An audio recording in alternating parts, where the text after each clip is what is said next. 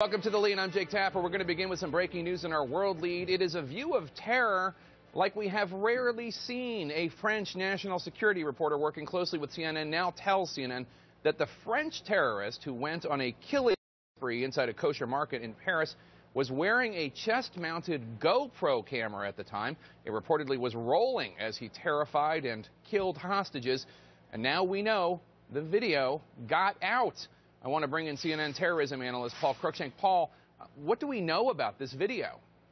Well, we know that French investigators have actually watched the video, that it's 7 minutes long, that it features Ahmadi Coulibaly killing 3 of the hostages in cold blood when he first enters the grocery store. And we also know that the French are sure that it was emailed out to some kind of associate of Ahmadi Coulibaly through technical assessments of the computers that they found in the grocery store, Jake.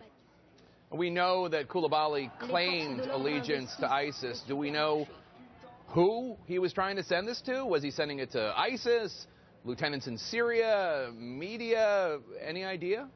Well, the big worry the French have is this is going to kind of pop up in an ISIS propaganda video in the days ahead. He actually already sent out a previous video where he declared allegiance to Abu Bakr al-Baghdadi. He also spoke how he funded the Kouachi brothers in their attack, recorded that video, that first initial video, with news coverage of the Charlie Hebdo attacks in the background. He emailed that out to some kind of associate. That ended up on a pro-ISIS Twitter feed. So the worry is that this new footage is also going to get out, the really awful footage of these grisly murders in the grocery store. Of course, his companion Hayat Boumediene is now believed to be in Syria, so it's possible that it was to her that he was emailing this stuff. But the French investigators presumably know who he was emailing it to, but have not revealed that yet. Paul, the investigators know a lot about what happened in that supermarket. There were obviously survivors. What could, if anything, tell authorities that they don't already know about the rampage? I think it just really confirms the idea that this the terror attack was meant as a media spectacular. Both the attacks by Ahmadi Coulibaly, but also by the Kouachi brothers. Remember, a GoPro camera was also found in the abandoned car of the Kouachi brothers. It's possible that they also filmed part of their attack, but French investigators don't know that for sure at this point. But this was meant to be a media spectacular. It appears that Coulibaly was editing these images in real time in the grocery store, according to eyewitnesses. Could this say something about the premeditation of this attack, this terrorist attack on the kosher supermarket?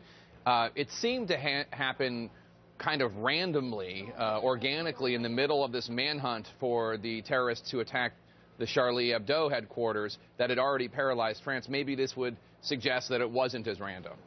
Yeah, I think it really just confirms that this was premeditated.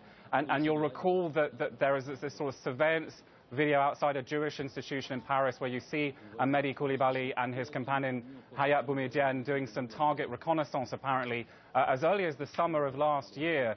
So it appears there was significant planning in this attack, that the Kouachi brothers, who were apparently recruited by AQAP, brought in Coulibaly into their plan, somebody that they'd known for many years in France. Coulibaly, not somebody who was formerly part of ISIS, but was certainly inspired by ISIS. Paul Cruikshank, thank you so much. We appreciate it. We're also following a couple of major